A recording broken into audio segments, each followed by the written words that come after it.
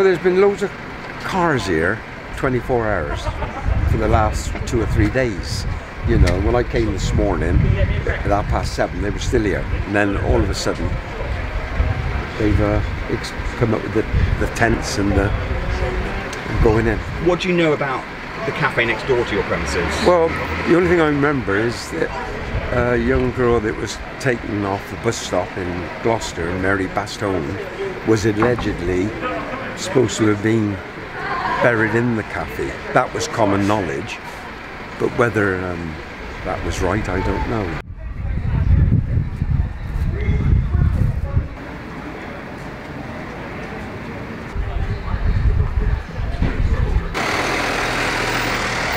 I mean, Gloucester's obviously had its fair share of stories with regards to Fred West. How's this going to affect the city, do you think?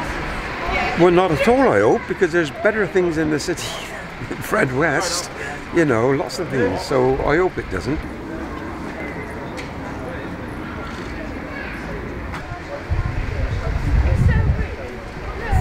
World War,